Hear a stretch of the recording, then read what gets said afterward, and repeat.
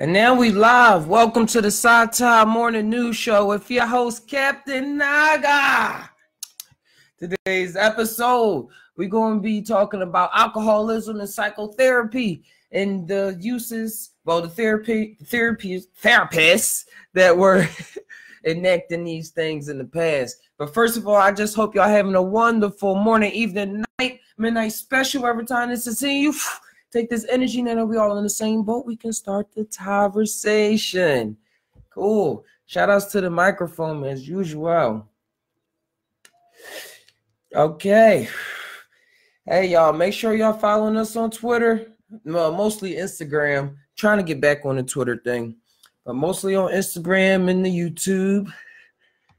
Support the Patreon stream. But hey, if y'all don't know, the PSY TAi Morning News program is just about me, Captain Naga, finding some scientific news articles or articles in the mainstream that's not just purely promoting psychedelic use, but research articles on studies on like treatments with depression, with psilocybin and mescaline, and just with scientists and just see what the world is up to. That's what this is all about. We just find random articles. Some days I'll probably find it a day ahead. Some days we just all just tying all together. And just tying as usual is when you combine your mind with your heart and you just keep letting that circle spin and you let whatever come out, come out. Let's see, we got the tunes today. We back with the music. Had to get a little creative today, man. It's a lot of things that will try to stop you in this world. That's just the opening JUSt TAi message. It's a lot of things that's going to try to stop you in this world. But you got to not get upset. I believe when I get upset, it stops the whole show right there. It's like, all right, I'm not doing nothing. So I know I'm not the only one out there that's like this. So when you're trying to do something, especially when it's something great, especially when it's something that you're not comfortable with, especially when it's something that's going to take you to the next level, a lot of things are just going to pop up to try to calm you down. And it's going to come in the form of family members. And it's also going to come in the form of like technology just messing up. Took me a long time. It took me an hour to get this set up this morning. I tried to get on at 7. But I kept saying I'm not going to give up. Not going to give up. Eventually, I play the audio music through the phone, not through the computer. But hey, so I just had to improvise. Keep your mind flexible. Keep your mind open. Because usually when somebody gets upset, I believe it's just because they believe they can't figure out the idea. And that they were so focused on this one idea that they wasn't open to more interpretations, more possibilities. We live in an infinite world, a world of infinite possibilities, so to speak. And you're a person of infinite possibilities. Anything can happen. So staying focused on one idea and being upset that one idea did not work is total bull crap. It's malarkey, dude. But yo, I'm just throwing out examples. So thank y'all for tuning into the PSY TAi morning show with Captain Naga. And just persevere. Persevere. Go with your intuition. All right. So now that we all hyped up and we all just tying a bit, we're going to dive into this next article. All right. It's from maps.org/research. I'm going to drop the link in the description. There we go. Wait. I'm saying I ain't copied.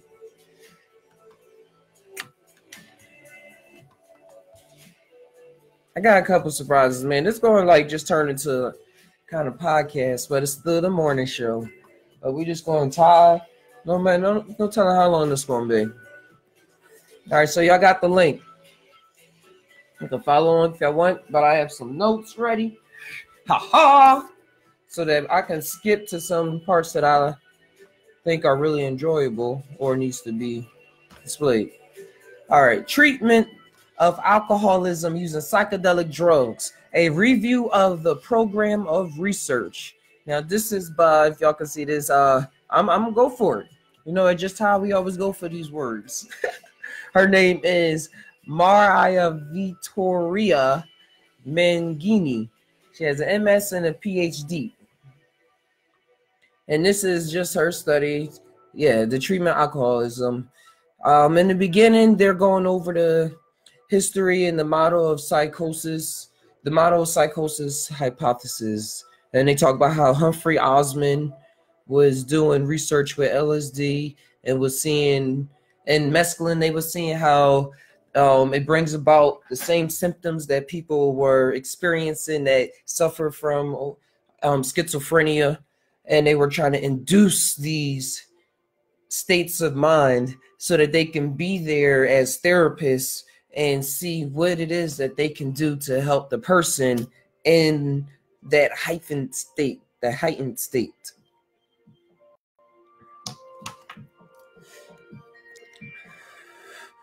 All right, and then as we go down.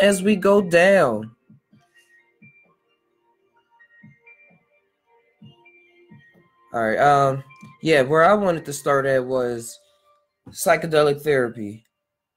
Here it is. It's on page 383. Or just page 3. All right. Psychedelic therapy. The focus of the Saskatchewan hospital program changed as the researchers came to believe that, and that is not what I wanted to. Hold on, bros. Hold on, sis. Here it is. The influence of A.M. Hubbard on this Sault Hospital, the Saskatchewan Hospital research group became aware of A.M. Hubbard's, the unpopularized father of the American psychedelic therapy movement. Osmond traveled to British Columbia to examine some of the alcoholics who have been treated with LSD using Hubbard's technique, which were said to be particularly effective. Hubbard, who had accumulated a large series of unpublished cases while working with gravely ill alcoholics, used music, flowers, and evocative symbols and pictures to enhance and direct the drug experience. The goal was to promote increased self-acceptance and spontaneity by encouraging alcoholics to reflect on themselves and their lives during this process. In addition, Hubbard favored the single overwhelming experience that produces dramatic and permanent change. This format came to be identified as psychedelic therapy.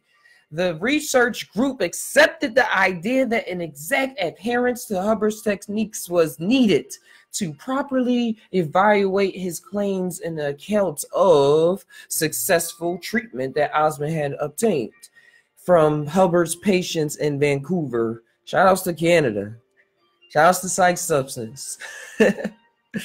Hubbard was invited to conduct demonstrations of his methods for the, I'm going to just call it the Saskatchewan Hospital research group during a 2-week visit to Saskatoon. The 3 therapists from Saskatchewan Hospital, Hoffer, Chiwas, they got some names on them, observed Hubbard's sessions. They were favorably impressed by Hubbard's skill and sensitivity. That's because he had his own experience, man. Experience is key. Experience is everything. Beginning in January 1958, it's way back, they began to modify their treatment techniques on the basis of Hubbard's methods. A further report of Saskatchewan Hospital. This was nice too. Stay tuned. This is real good. In 1958, Colin Smith wrote a follow-up article to his report on the Saskatchewan Hospital pilot study entitled Some Reflections on the Possible Therapeutic Effects of the Hallucinogens with special reference to alcohol.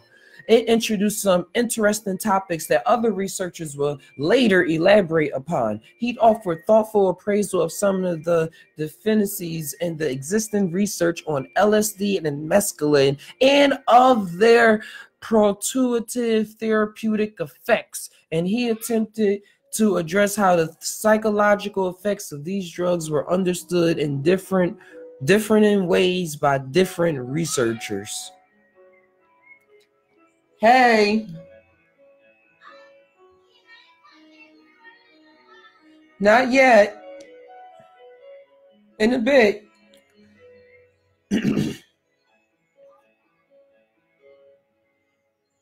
Sorry about that, guys. I'm not good at ignoring people, especially my daughter. All right, where was I? The article outlined the technique then being used by the Scotchwan Hospital Group. Patients were first asked to freely give consent after a full discussion of the nature of the drug. After receiving their doses of LSD, they were encouraged to relax by listening to music and by examining paintings. According to Smith, it was hoped by this method to make the experience a thought-provoking one rather than a frightening one. At present, I avoid the use of suggestion during the experience, and with one exception, I do suggest strongly to the patient that he discontinue drinking. Smith, 1958.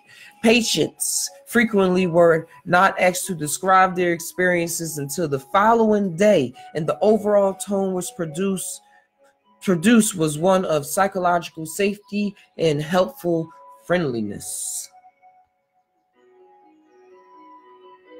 The treatment had been described in the original part of the pilot study as LSD and mescaline used as adjuncts to treatment consisting of superficial psychotherapy supplemented by occupational and recreational therapy. In the follow-up article, Smith noted that the well-known difficulty of estimating the effect of treatment in psychiatry. He recognized the way in which the personal factors such as style, training, and orientation of the therapist influence the psychological situation created in LSD therapy. Yeah, he was seeing how depending on the person in the room, depending on that person's lifestyle, depending on the person's lifestyle that was going in, that all has something to do with something. That's why here on JUSt TAi, we try to get things together and we try to come together as a community, share ideas so that we all can uplift each other and share what works for us. Because all we can do is do what works. Let's stop doing things that don't work and just accepting the side effects of death. Let's do things that are working, that are uplifting people, no matter how strange the idea may come off to you. JUSt TAi, just think about it.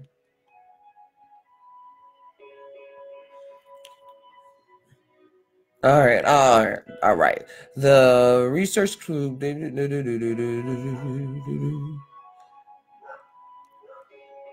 Okay.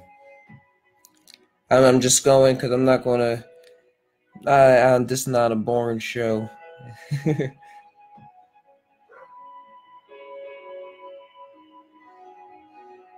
Yeah, and they say how they stress the importance of follow-up studies. Measure previous occurrence of delirium and existence of other complications of alcoholism. Studies were provided, but not the limit how many subgroups of patients had clinical. Yeah. That's about that. So what I was taking from that was that before the drug thing went down, they was doing a lot. Where is it at? 384.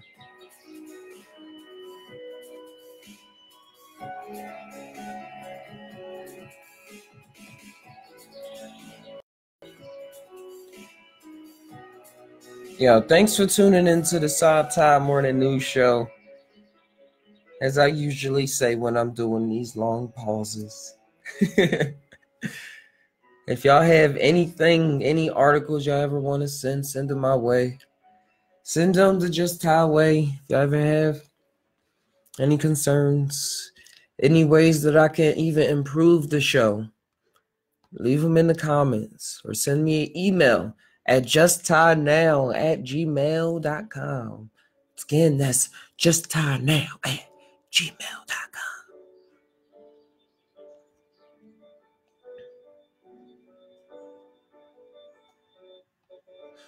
There it is. Yeah. This was something that was cool. That's what it was. It was talking about, in this study, it was talking about how self-surrender It's titled Self-Surrender as a Factor in Treatment Effectiveness. And this is something that we can all take. I believe we can all take something from this research, from this passage that I'm about to read from maps.org. All right, y'all see what I'm talking about. The Saskatchewan researchers attempted to list the most common changes in perception, emotions, and understandings reported by patients and volunteers who had LSD sessions. These effects were then grouped into 6 types or levels of experience. This represented a continuum determined by the degree to which the subject experienced surrender of his Oh, that's Alan. They got an Alan Watts sample in the music. I thought it was somebody in the room. But this represented continuum determined by the degree to which the subject experienced surrender of his usual patterns of emotions and perceptions and changed his self-concept in favor of complete self-acceptance. They concluded that the therapeutic importance of the LSD experience lay in its ability to disrupt habitual patterns of thinking and feeling to create an opportunity for this change in self-concept to occur. It's like it opens the door. You're like, whoop, here I am. Here I am. How do you do? The differences in the phenomenon reported by different researchers to be caused by psychedelic drugs were understood to be the product of patients' different levels of experience self-surrender. This level in turn was influenced by the extent to which the therapeutic atmosphere reflected complete acceptance of the patient. And then in my mind, not just made them seem like they was some test subject. The researchers proposed the psychotic manifestations in the drug experience were produced by the person's trying to maintain his usual perceptions and self-concept. Just gotta let go, let it be, and then you carry that with you the rest of your life. As you see and they saying, we hold on to a lot of things, and that's why a lot of people are angry. Let it go. Let it go.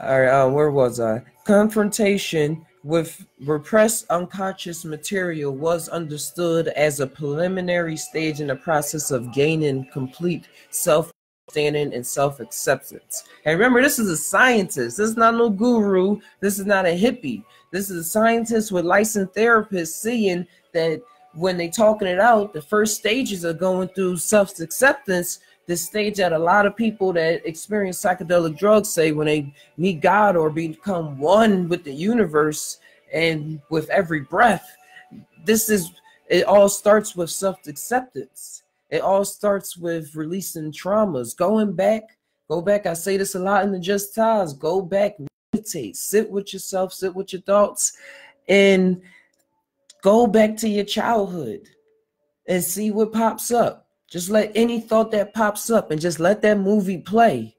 It can really hurt you, bro, really try to hurt you, or it can be a lot of uplifting good things. Whatever it is that go, just focus on it because it's what you needed at the time. The thing is, our ego tries to fight it. But the more and more you practice it, the more and more you be able to release more traumas and understand more why people do what they do. Once you accept yourself, you're able to see why people do what they do, if y'all understand that. If I said that clear enough. JUSt TAi. Given this understanding of the importance of surrender in psychedelic therapy, the Saskatchewan Research Group emphasized the need for a safe and supportive environment and empathetic staff. Empathetic staff. Yes, nurses. Y'all gotta do your job. Y'all some cool people. Because people dying in near-death experiences, y'all right there with them. So shout outs to all the nurses, the empathetic nurses. They pointed out that unsympathetic, hostile, and unfeeling personnel bring about fear and hostility with a marked increase in the psychotic aspect of the experience. These views reflect the influence of A.M. Hubbard on the Saskatchewan Hospital Research Group. And this is all science. This is not just people tripping, but the thing is that we all are experiencing the same realms. Just to keep it funky for a minute, I'm reading scientific articles, but it's a lot of people. You can come and experience this for yourself. But I do know it's a lot of young people and it's a lot of uneducated people out there that are just ignorant because they're uneducated. And when you're ignorant, you just do out of ignorance. So here we are. Share this page with your friends. Share it. You don't know who's going to need this. That's what that is.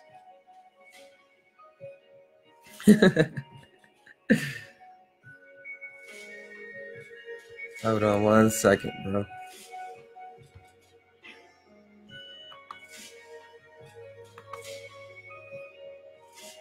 How do I share? How do I share this page while I'm on it at the same time? Will I ever know? No, no, no, no, no, no, no. So forget about it. All right. We live, man. This live thing is awesome. I like doing this stuff. It just feels natural. Natural. If that means anything. If this reality is an illusion, what is natural? Man, y'all gotta think outside the box at all times. All right, I'm searching to see if I should influence many of his.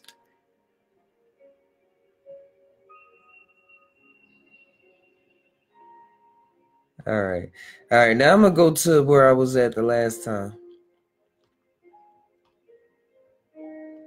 Yeah, if you keep going down the article though, like really check out and go in depth in this article if you have the time, like the York County Clinic studies, the Union Hospital studies. These are all studies that people were doing to see if LSD had some kind of effect on alcoholism, on the treatment of alcoholism. And they all had their different flaws in their experiments. Like a lot of people didn't follow up on the participants enough, or what else was a flaw? People are given different kinds of doses, like different amounts and things. It's always difficult. It's always factors in there. But they took the good, and hospitals were around this time and before drugs were considered, before these drugs were illegal. So remember, we do not condone the use of illegal drugs on PSY TAi Morning News Show at all. That's just a warning out there for the channel, for the Facebook and for the YouTube people. But yeah, that's what's happening. Threw me off track shouting them out.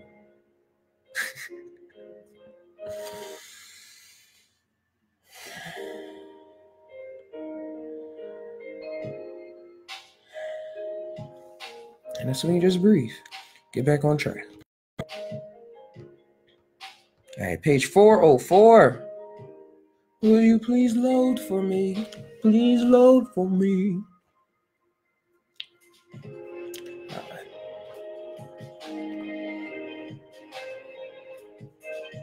Wow, I really lost track of what that was, bro. I really lost it. Whatever. 404. That's what page I said. I talk about how the research declined. Yeah, that's what I was talking about. How when this was before drugs were made illegal by Ronald Reagan and the Drug Administration. All these studies, all these hospitals were coming together, sharing studies, because it was this new drug, LSD, and they found mescaline too, that mescaline from the peyote, and they were like, this is doing something, it's working, it's treating people for better or worse from alcoholism. As some y'all all know, all psychonauts know, and for the new Tai'ers and people out there, that the person that started the AA, I believe that is. Hold on, I don't want to get stuff wrong. Jamie, look that up.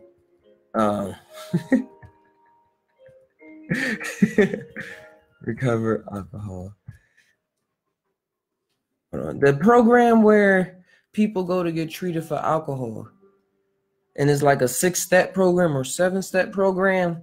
The person that I'm just tying, but the person, computer not loading it, but the person that created that, one of the steps that were originally part of it was LSD, because he himself overcame alcohol, his alcoholism, his alcohol demons, however you want to put it, with the help of LSD and therapy and all the other steps that now the world is using. But they took out that step because the Drug Administration made it legal, so they just had to take it out. Like, that's wild. But that's the door opener to allow all the other thoughts to even think about coming through.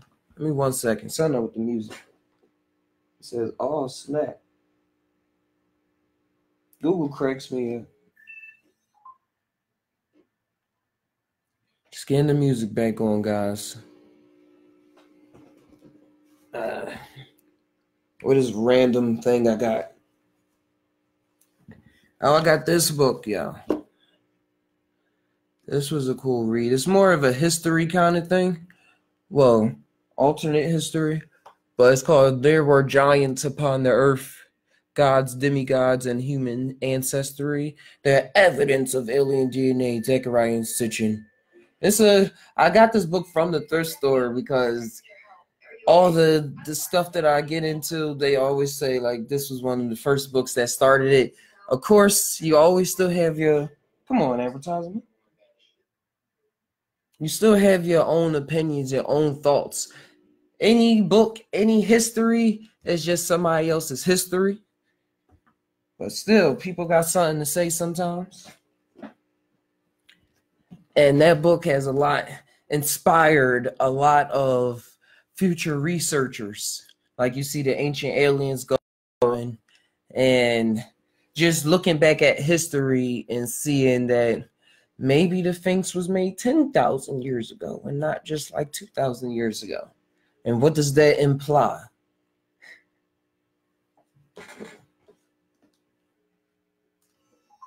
Oh, wait.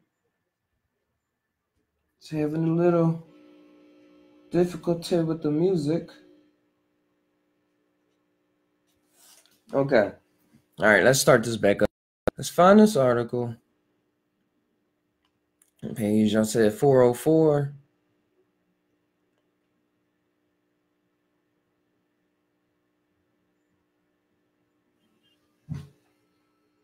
Or we could just have no music for right now. That works too.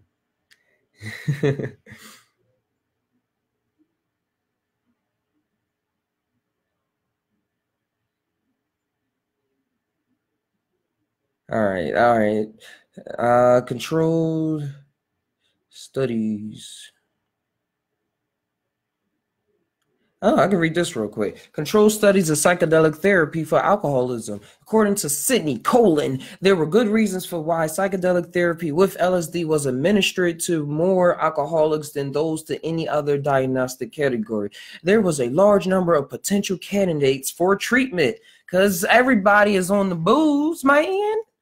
And often these were who had failed one or more previous attempt at therapy for alcoholism. Few were expected to recover spontaneously. From a methodologic standpoint, evaluation was thought to be simple, involving only a straightforward assessment of the amount of drinking. LSD therapy as a method of alcoholism treatment characteristically employed a minimum number of experiences with large doses of 200 to 300 units or more, micrograms or more. Psychedelic therapy was inexpensive, easy to administer, and consistently reported to be more effective than previous treatments. Uh, Smart et al. 1967 is when that was said. The rapid acceptance of LSD in the treatment of alcoholics on the basis of extravagant claims of early success was followed by criticism of the method, motives, and conclusions of early researchers. In the contentious atmosphere surrounding LSD researchers, arguments over the implications of the reported success of these enthusiastically received and seemingly successful treatments for alcoholism were among the most passionate. They were among the most passionate, they say. That's what they say. That's really weird, guys, why this phone just like, I don't want to play music anymore. I wanted you to read that with no background music. It's all good. It's all fine. This really is like not gonna play.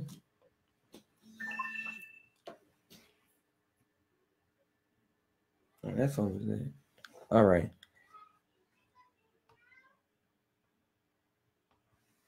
Hold on 1 second.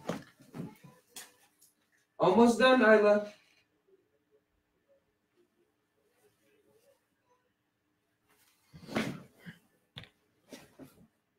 Do. All right. If some of y'all skipped ahead, I appreciate y'all.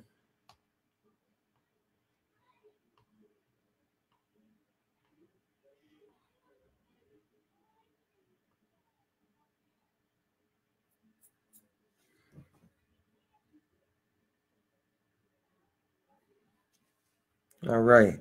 This is how I wanted. This was the last article that I found in here. Well, the last one I wanted to read to y'all. It was on page 404, and it's about how this doctor researched the decline of LSD research.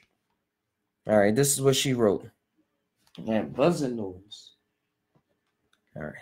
Savage's concern with the adverse publicity and the fear of disapproval might have affected the environment of LSD research was shared by other investigators. And the U.S. hearings on research and regulations of LSD held in 1966, the year in which the Manadult State Hospital study began, Daniel X., Charles Clay Dunbar, and Assistant Secretary of Health, Education, and Welfare Philip R. Lee all testified on the impact of public pressure on LSD research. Lee claimed that adverse publicity made scientists less willing and less eager to study LSD.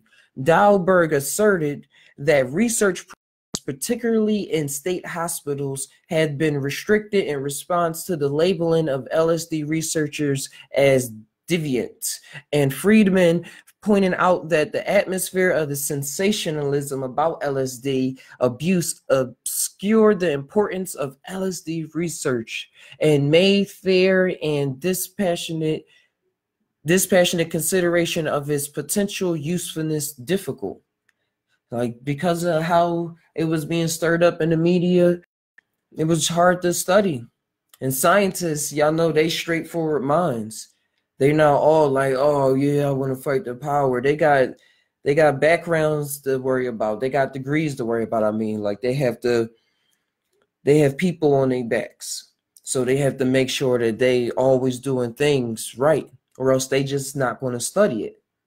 And this is what was happening, especially when it became illegal. They just had to stop. All right. This is just some history for you guys. Pointed out that the importance. Whoa, hold on. Senator Robert Kennedy declared that excessive negative publicity about LSD had caused everyone associated with it to be inaccurately labeled as a criminal or a cook of some kind. A cook. K-O-O-K. I'm a cook. Or a kook. Oh, a kook. A criminal or a kook of some kind. That makes more sense.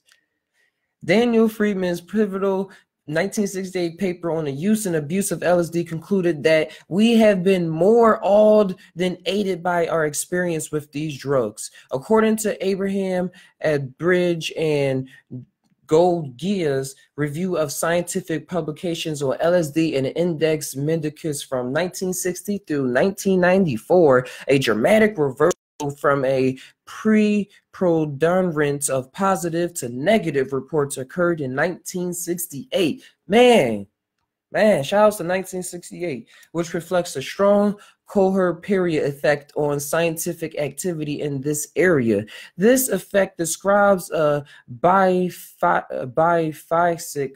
change in the tone taken by pseudoscientific publications towards a new pharmacological discovery in which early enthusiasm is replaced by later sober reconsideration. When you sober too long, it's something about them sober thoughts. But I believe most people get sober thoughts when they don't meditate. If you meditate, you can always have those levels of thinking that you get when you ingest plants. And that's what the plant teachers teach you. From my point of view, at least.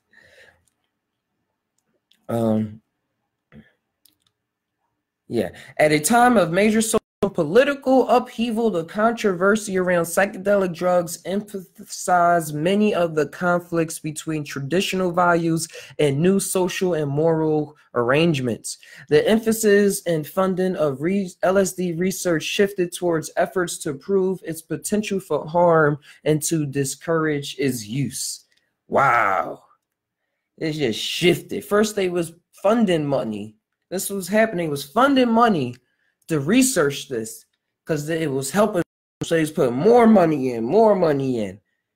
And then all of a sudden, they said, no, y'all get no money. Give me back. And now we're going to give that money to discredit y'all.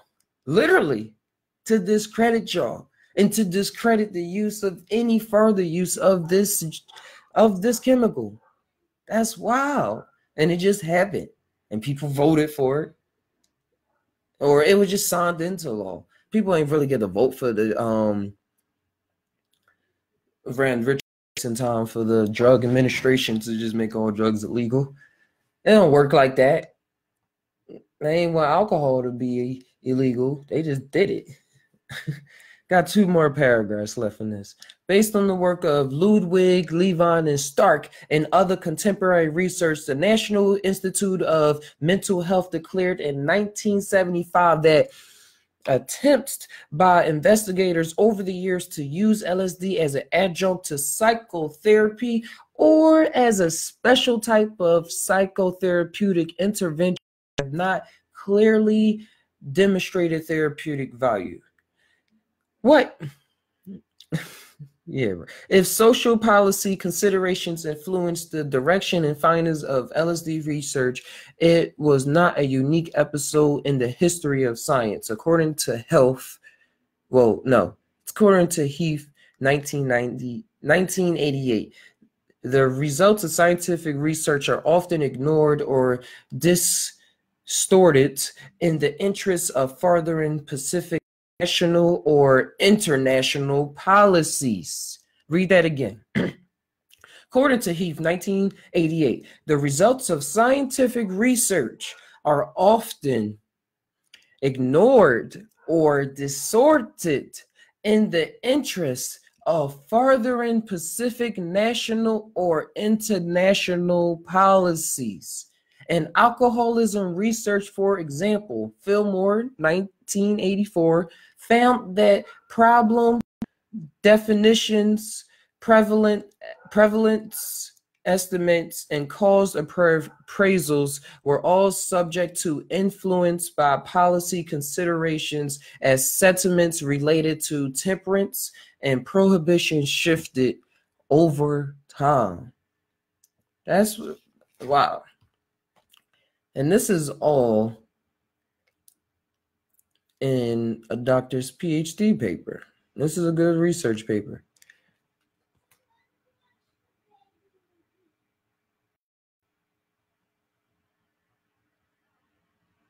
And then they start going on, if y'all want to read about the social side effects of LSD and their implications.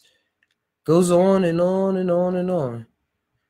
But that's what I wanted to read for today. I'm going to save the rest probably for another time. But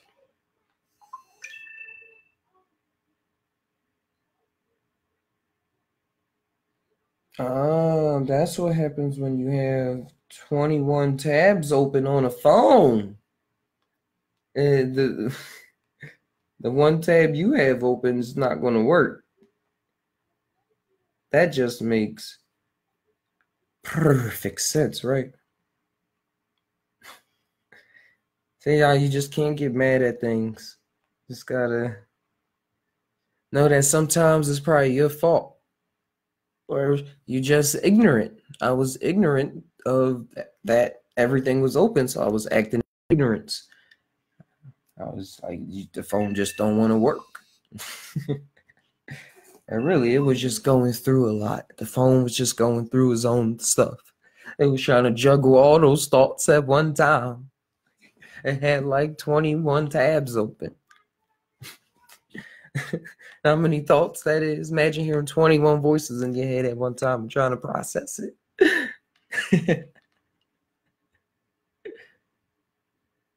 All right. But I don't think we're going to, unless this loads up, we're not going to be ending with any music. But hey, thanks for tuning into the JUSt TAi morning show. I'm going to be doing some giveaways pretty soon. So be sure y'all there for that.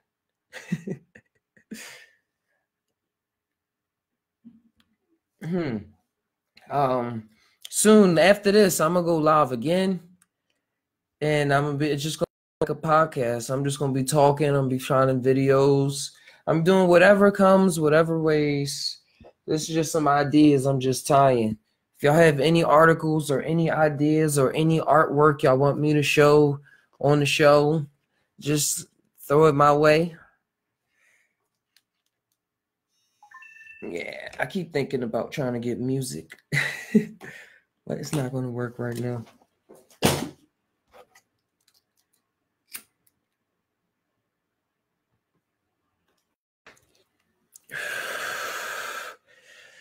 Hey, remember, it's just ties when you combine your mind with your heart. Keep that circle spinning. Let whatever come out, come out. Oh, I'm gonna throw this in here for y'all. Cause I still got some thought. Hey, wait, where is it? Found a PS1 and a PS2 at the same store for $7 a pop. $7 a pop. As well as Eddie. GTA Vice City. All of these was $2. GTA 3. Lord of the Rings, Return of the King. And Lord of the Rings, The Two Towers. Man, drop something in the comments below if any of these ring a bell. If any of these ring a bell, let me know. But these were all $2 each. I played all of these games. And to think that the game that would wake me up, GTA 5, to believe in, when I had his hand in waking me up to believing that this world is a simulation, GTA 5, playing GTA 3 and Vice City, you see where they started and see that they worked their way up to this level of detail through trials and errors. It's as if the world evolved.